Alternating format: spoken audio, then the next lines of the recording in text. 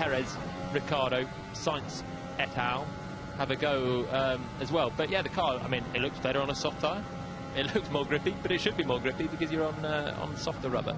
So, Anmol Singh said, do you guys hope the Ferrari turn up their engines and just surprise everyone before the afternoon session and then give you something to talk about the whole afternoon, and also leave the teams very worried about Ferrari's sudden pace? What do you guys think? Well, there you go. What do we think?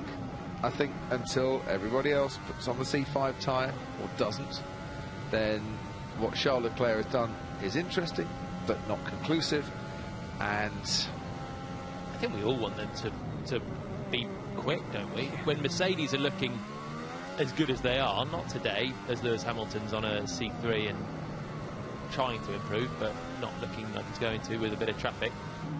We need Ferrari to be quick, because they should, on paper, they're the best challenger for Mercedes. Yep.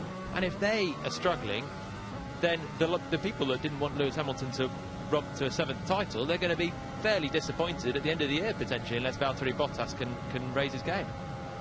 The more competition, the merrier. It's as simple as.